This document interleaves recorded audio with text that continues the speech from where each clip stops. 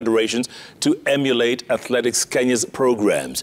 At the same time, the 28 athletes from the World Cross Country Championships in Australia will be the first beneficiaries of a new reward scheme for athletes who bring glory to the country. The previous scheme saw gold medalists receive $1 million shillings, something that Ababu Namwamba says is not acceptable considering the effort put in by the athletes. Corporates have also been challenged to endorse the world-conquering athletes.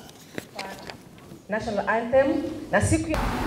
We need to figure out a linkage, and I'm sure my minister will agree with me, between our government, between the private sector, between our development partners and non-state actors, on how we can get the Chebets and the Kiprops of this world to be endorsed by our major brands, our merchandising brands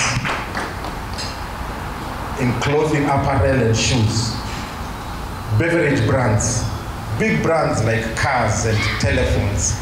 Starting with our winners from this competition, we are definitely going to reward you better.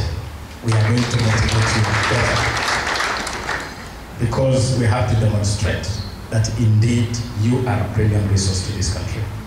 And so, as soon as the last doping results come out, we'll be ready with our rewards, and then the reward that will be a lot better than what we have seen previously.